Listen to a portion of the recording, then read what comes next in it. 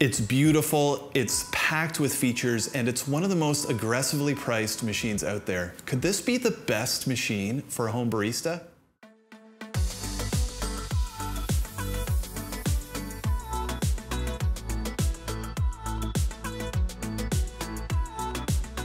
The Ascaso Steel Duo offers you a lot of machine for the money, and it really punches above its weight in terms of price. But it's not without its compromises. So I'm going to tell you where its strengths are, where its compromises are, and why those compromises might be made in the perfect places for a home barista. I've been using this machine for over a year now. It was sent to me by Espresso Parts, a great company and partner of mine who distributes this machine along with many others in North America. Now, it wasn't sent to me for the purposes of a review. Espresso Parts has not seen this review, Ascaso has not seen this review, and they do not get to see it before you do. Now, let's get specific. This machine comes in at $1,600 US, which is more expensive than the entry-level Breville, Gaggia, Rancilio, all those types of machines, but less expensive than something like a Rocket or a Lelite Mera X. Now, I'm gonna tell you a little secret about espresso machines. They can be an absolute black hole of spending money. And if you are the spouse of an espresso fanatic, you understand this very well. Once you get to a certain point, money-wise, you really start to get into the territory of diminishing returns. You start paying thousands of dollars more for a little bit more machine. And what Ascaso has tried to do with the Steel line and the Duo in particular, is they've tried to nestle right into that sweet spot of you get a lot of features for the least amount of money. And to be honest, for a home user like me, I think that they have done a fantastic job. Now, the first thing that anybody says to me when I show them this machine, or they look it up on Google, or they see it on my YouTube channel or my Instagram feed, is, wow, that machine looks fantastic. And they're not wrong. It really is a standout in its class in terms of how it looks, its presentation, its fit and finish. And I think that that is more important than a lot of people might say, because let's be honest, an espresso machine spends more time sitting on your counter for you to look at than you actually spend using it. So they should look great. And the Steel line really looks fantastic when it's sitting on the counter. Now, beyond that, it offers a ton of crazy features that are really kind of not well represented in this price range. It's got PID on the group head, which allows you to adjust the temperature of the water going to the portafilter. So if you have a light roast, you can turn the temperature up. If you've got a dark roast or a decaf, you can dial the temperature down a little bit. It's got an adjustable OPV, which allows you to adjust the pressure of the machine. Now, this is a big one because adjusting this on other machines can be an absolute nightmare. You can find videos on how to adjust the OPV on a Gaggia Classic Pro, for example. You pretty much need to take the whole machine apart in order to make an adjustment. You need to replace parts. It's crazy. On a Rocket, which is even more expensive than the Duo, you need to open up the whole casing to really make what is a small but critical adjustment to the machine. With the Steel line, there is a screw right up in here, and all you need to do is put a screwdriver in while your blank basket is in and turn it and watch the dial, and you'll see the OPV adjust. It takes honestly about 90 seconds. It also has programmable pre-infusion, which is absolutely fantastic, 0 to 5 seconds. And pre-infusion pre-wets your puck, which can really help reduce channeling and give you a more even extraction. When I'm pulling on my Ascaso and posting videos on it online, people always say, how do you get it to come out like that so evenly?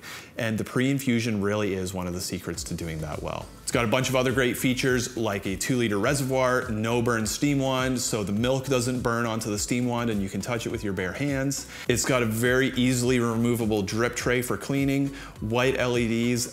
I can tell you if I can't stand something, it's blue, bright blue LEDs on an espresso machine. These are a beautiful white color. To me, that makes a big difference. Maybe not to you, but to me it does. One other thing that I really like about the Duo that isn't on the Uno line is the water spout. And the water spout not only allows you to clean your cups or pre-warm your cups, but it also makes for a quick and easy way to fire out some water for an Americano so you don't have to heat a kettle. It's great.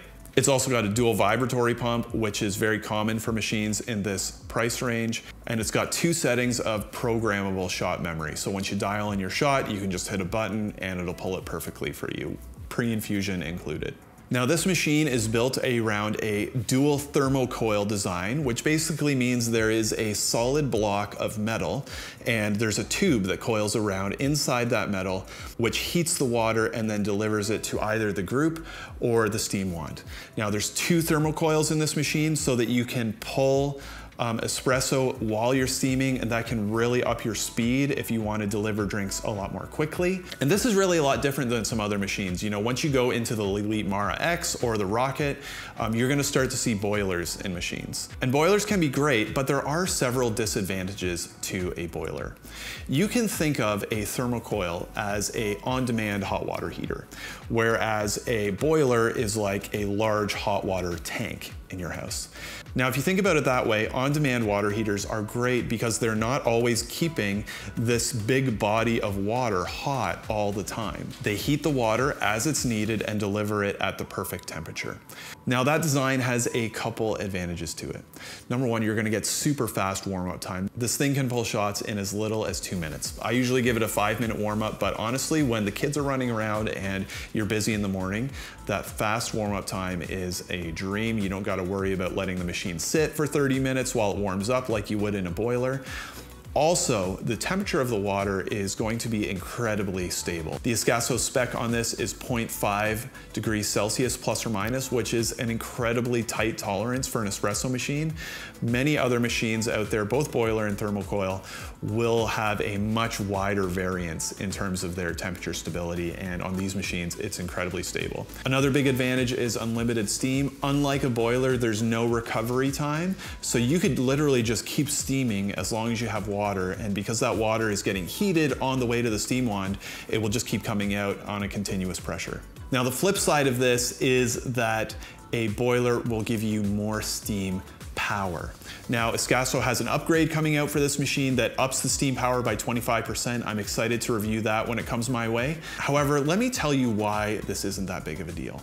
As long as a machine is powerful enough to integrate milk well, extra power only really impacts the speed with which you can make drinks. So unless you're making 12 drinks back to back, if it's gonna take you a little bit longer to steam a pitcher of milk, that's actually not the worst thing.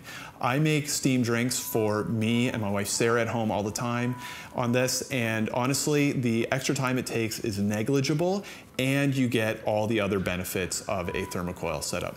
Now, I want to tell you one of the most important things for me when it comes to the thermocoil design, and that is energy efficiency.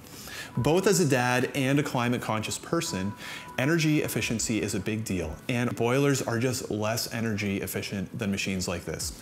They need to keep that huge mass of water inside the machine hot all the time. They take longer to warm up, and they just take more energy. It's worse for the climate and your wallet. So for me, that is a very important consideration as well. The build quality is fantastic, and it really feels solid when you're using it. It's all metal, there's no plastic parts, even the switches, the side panels, it's all metal, which is really nice when you're using it. And it offers all of those features, the incredible looks and the great build quality at a very competitive price. Now, I've talked a lot about why the design is great, what I like about it, where the compromises are. I even like where the compromises are in the design of this machine. There are a couple things that I don't love about this machine. Number one, I'm a tinkerer, so I really wish there was a little bit more flexibility in terms of the pre-infusion of this machine. I would love for it to go a little bit longer than 5 seconds if I wanted to do that, but it doesn't. I'll tell you, honestly, the shots come out great, and most of the time I keep the pre-infusion settings at 5 seconds and it works great. Another thing I don't love is trying to navigate the menus with this very simple LED. There's 2 buttons here that you can use to navigate the menus and change all the settings. I'm gonna tell you something, spend 10 minutes, read that section of the manual, and it's gonna be a lot easier for you. Also, it doesn't have a standby mode. So it's either on or it's off. Honestly, because it heats up so fast, that's not really a huge issue. Those things that I don't love really are pretty minor in the grand scheme of things. I love using this machine, and any compromises that have been made, you know, a little bit less steam power, are more than made up for in other areas. I love the super fast warm-up time and the energy efficiency. That is huge. And the shots that come out of it are unreal. Like, they come out evenly, the pre-infusion really minimizes the channeling, and it's just a pleasure to use. It's simple, it's fast, it makes great espresso, and it looks fantastic sitting on the counter. And really, that's what you want in a home espresso machine. Now, if you're considering this machine as an option for you at home, there are a couple things that you might want to think about. Number one, I would highly recommend getting a bottomless portafilter. That's going to help you diagnose your shots and get to better shots more quickly.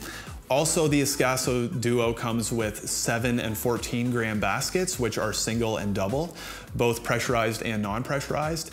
If you like 18 gram shots or 20 gram shots, you're gonna wanna get a triple basket if your bottomless portafilter doesn't come with it. That's something that I would definitely recommend as well. Overall, some pretty minor upgrades. So I think the last thing that we gotta do here is pull a shot of espresso. But before we do, I wanna ask you a favor.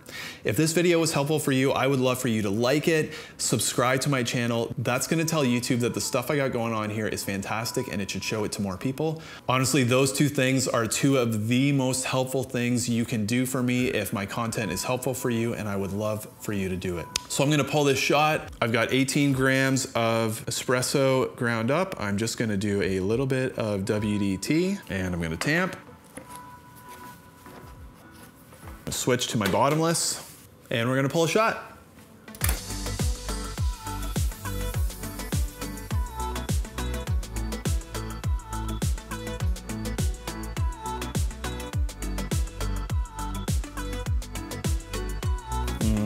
Looks great. That is a silky smooth, perfectly extracted cup of coffee. I love it. So those are my thoughts on the Ascaso Steel Duo. I would love to know your thoughts on it. Leave me a comment. But in the meantime, happy brewing. Don't forget to subscribe and we'll see you next time.